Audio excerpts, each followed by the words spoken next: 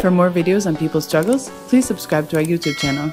Hello, everyone, and welcome to the new issue of People's Health Dispatch, which is the health publication by People's Dispatch and the People's Health Movement, dedicated to struggles in health and health workers. So today we will be talking about what has been going on in the field of TB advocacy. So we are joined here by Nandita Venkatesan, who is a TB advocate. She's also a journalist and a health activist for many years. Previously, she has worked in media. She has covered health systems in one of India's largest financial newspapers. But what is one of the most interesting things for us today is that Nandita is also a TB survivor, and her personal experience has fed into her activism. And today she continues also to advocate for the rights of people with TB all around the world. So thank you, Nandita, for joining us today. And we hope to hear more about the recent developments in this field.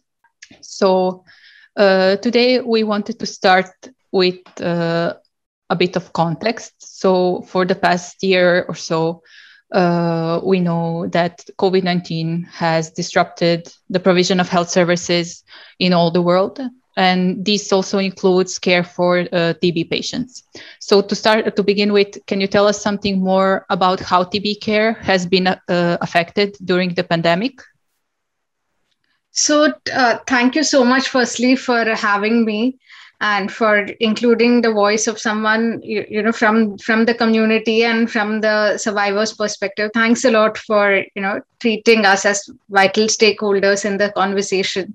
So to begin with, TB care, firstly, even before the pandemic, was not really in the best of shape, but the pandemic sort of upended and really disrupted the whole care that TB patients were receiving. So if I broadly put it, if we look at two categories, one is diagnosis and one is treatment.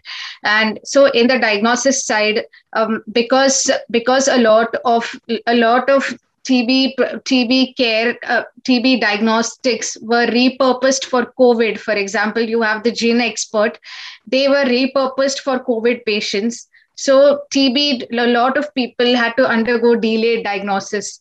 They got diagnosed very late because probably the gen expert was not available when to diagnose for drug resistance. This is a very gen expert is a sort of a test that is a very baseline test, as in, suppose if you're showing symptoms of TB, then you take an X-ray, but then you also you do the gen expert test to sort of know whether are you resistant to any of the drugs or are you not. And then accordingly, on the basis of your gen expert test is how your entire line of treatment is decided. But gen expert itself was repurposed for COVID.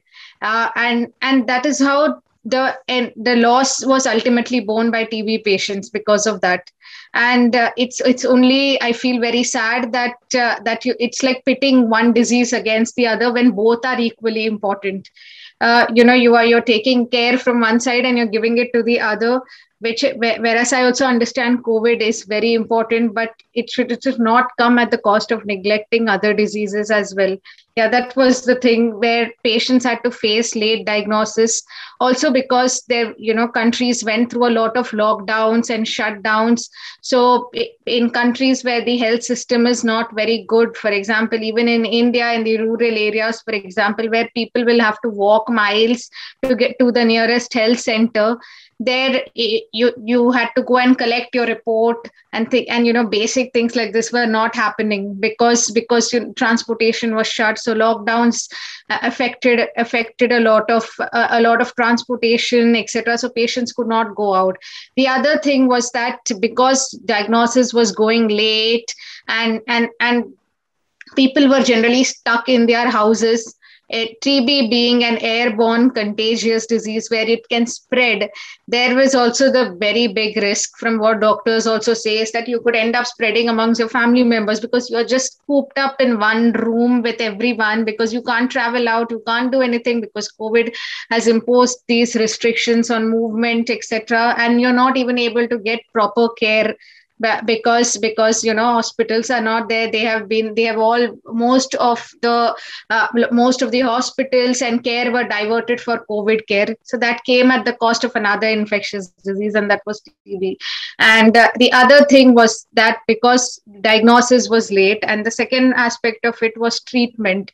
So treatment, that at least I could say in India, for example, and I'm sure a lot of other countries have done this, where the governments put in place a provision of giving medicines at the doorstep of patients.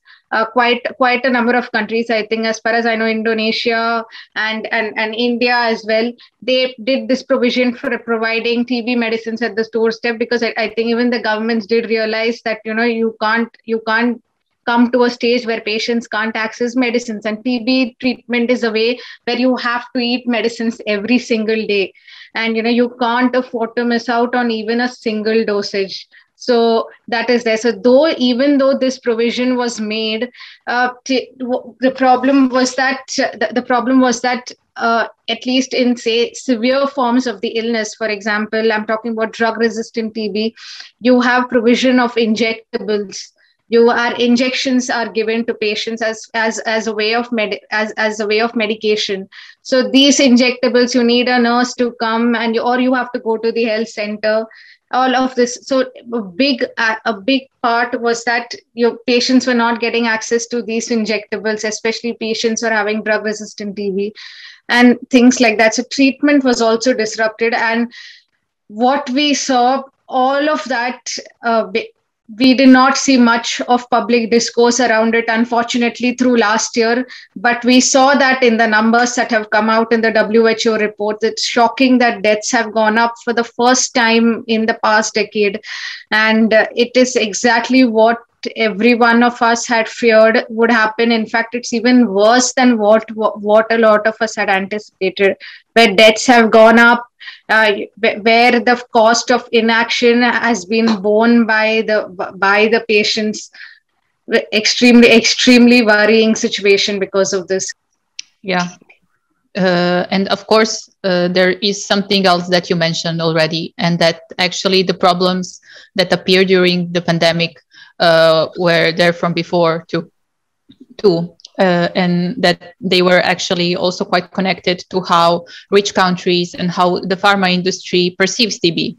So maybe just for a little bit of a broader context, could you walk us through what was happening before the pandemic? So what was going on in the field of the research for TB treatments and vaccines and other products?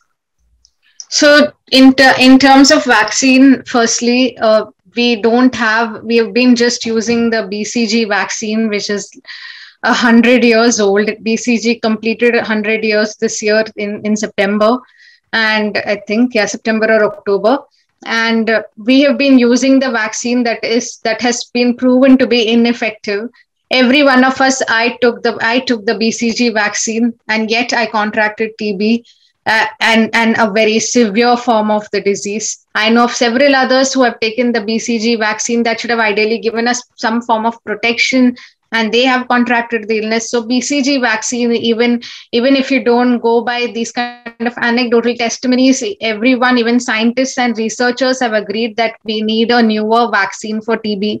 And unfortunately, because the numbers, because TB is seen as a disease of poverty, and TB is also seen as a disease where the numbers are high, mainly in underdeveloped and developing countries. So pharmaceutical companies, majority of which are based in the Western countries, they don't want to pay attention to this. And we are seeing that there are barely any vaccines available. We don't have a vaccine for TB, or an effective vaccine apart from the BCG. There were one or two candidates that were funded by the Gates Foundation. That there was news that Gates Foundation was doing some funding for TB vaccine, and some candidates had reached a certain stage where they felt that a TB vaccine could be in sight, but again, there has been no movement after that. I also feel that it is now important that developing countries with manufacturing capacity, whether it is India or whether it is countries in South Africa, we now need to step up and do something, because it is very clear that pharmaceutical companies clearly are not interested. And the more I see what played out during COVID, in terms of vaccine inequity, etc., it all the more depresses me that this will a similar thing, a sort of similar indifference has played out in TB, and it will continue playing out in TB.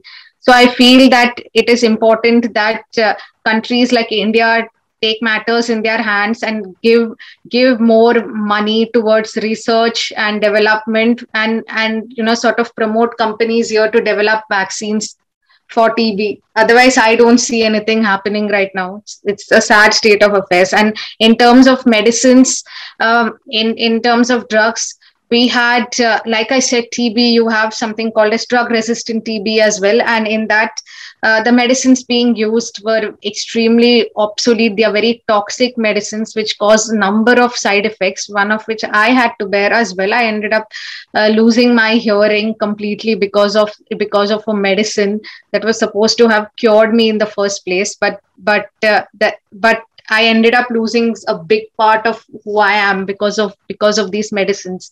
And we had two new candidates from two new medicines. From Johnson & Johnson, it's bedaquiline, and from Otsuka, it is Delamanid. Two new medicines in 40 years. And finally, even then, the access to these medicines has been very less. We have seen countries reporting shortages for Delamanid drug because it's considered very expensive for patients. In India, at least I know it costs over, I think, anywhere over 50,000 to 1 lakh. It's a huge amount to be spent for just 6 months of medicines. So clearly the access is a big problem right now, even though we have the medicines. Yeah, and I think that's one of the crucial points that maybe we should also stress, that these things, this kind of indifference by rich countries and by big pharma, it actually has a real toll on people. So how has the TB community been affected by the disregard by both the rich states and the pharmaceutical companies? So it is first is that we are having recurring shortages. Just recently, we have sent previously in the past, the TB community has sent letters to Stop TB Partnership to WHO. Last year during the height of the pandemic, even in the previous year, the TB community had sent letters flagging of shortages of certain medicines. And even in India, since I'm from India, I can speak that we also recently sent a letter to our health minister as well, flagging of shortages of drugs. So shortages are common. We need people to understand that the impact is real, wherein, for example, we saw that patients are still taking tons of injections when you have a better drug in terms of an oral medicine, that's bedaquiline and Delamanid for drug-resistant TB. And these medicines, these are young patients. TB affects the most productive population. Even I contracted it at a young age, in my 20s. So the costs are very real, and people don't seem to be realizing that. But we do see that the health advocates in TB are really, really active, and you are pushing for a lot of things. And just recently, there has been this open letter which was sent to G20 leaders, and it's actually calling for a reversal of this underinvestment that we have been witnessing, and for a stronger push to find new vaccines and new treatments. So can you tell me a bit more? What is it that health advocates are hoping for? What would be like the ideal situation, and what do you see happening? So the ideal situation we are seeing is that we want a TB vaccine in the next 9 years' time. 2030 is what we have said. We need a TB vaccine in place. COVID has shown us that if we get our act and will together, we can do wonders. We got an entire vaccine rolled out in a year's time. So it's not that we don't have the will, we don't have the expertise. Everything is there in place. Nor is it that we don't know if people say that we don't have the funding. Even that is there. COVID showed that science can go leaps and bounds, and we can actually get a good vaccine in a year's time. We are saying that, hey, we're not asking it for a year. We are saying give us by 2030, we need a vaccine. Because if not now, then when? Because the TB, the WHO report has clearly shown that the devastation in TB is big. It is shocking, like I said, and it is saddening that the deaths have gone up in a decade. And what this means is that advocates who have been working for several years, they have seen all the gains getting reversed in just a year's time. So what we are asking for is now that we have seen that action can, if collective action is possible, let's direct it towards TB. And let's see to it that we have a vaccine in place. We are also calling for increased funding because, for example, in the Global Fund against TB, malaria, and HIV, among all of this, TB has I think the lowest funding. Even though the number of TB deaths and cases is more than HIV today. So what we are pushing for is that put your money where the mouth is. That is the phrase we are looking at, that we have done all the talk. We have had people coming to big conferences and talking away and saying, oh, we'll do this, we'll do that. Now back it up with funding. So we are demanding for increased funding for TB. And we are saying this with complete proof from the WHO report that the damage is huge, and TB is an airborne infectious disease. It is not, it can spread and no one can be spared. It could be anyone. There's a very prominent pulmonologist in India who had made the statement that it could, in a car, it could contract, that if the driver has TB, even the rich person sitting behind will not be spared of it. So TB does not discriminate between people because it's in the air. So we are asking for increased funding. We are getting bolder with our commitments and saying that we need a vaccine now. And what we are saying is that we don't need just one candidate for a vaccine. We need at least 5 of them. Just don't give us one candidate. We need 5 candidates. We need even 10 candidates. Even that works. But all of this, I know, requires funding. It's easy. Advocates, TB advocates, a lot of them are realizing that it's easy to make tall commitments, but unless it is not backed up by money, nothing will move ahead.